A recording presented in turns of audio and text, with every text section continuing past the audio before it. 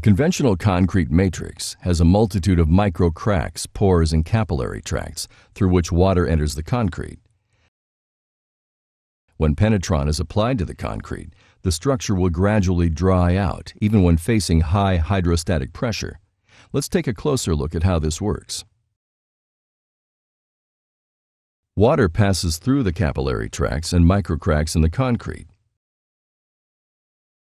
These pores have a width of between 0.1 and 0.4 millimeters. When Penetron products are applied to concrete, the chemical reaction that follows causes these voids and cracks to be filled with insoluble crystals.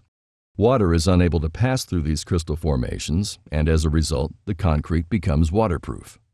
The ability of Penetron products to penetrate deep into the concrete structure, even when applied from the negative side and against high hydrostatic pressure, is the result of a complex chemical reaction involving osmosis, dry particle reactions, and Brownian movement. Once inside the concrete, the Penetron components react with water, calcium hydroxide, and aluminum, as well as various other metal oxides and salts contained in the concrete and moving through the capillaries.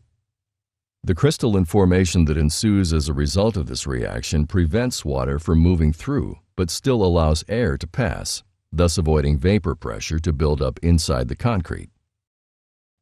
Should new cracks appear throughout the life of the concrete, Penetron crystals will appear in these cracks as well, preventing water from finding new ways to get through. When no more water is present inside the crack, the Penetron crystals lie dormant, but as soon as water reappears, the crystalline growth is resumed.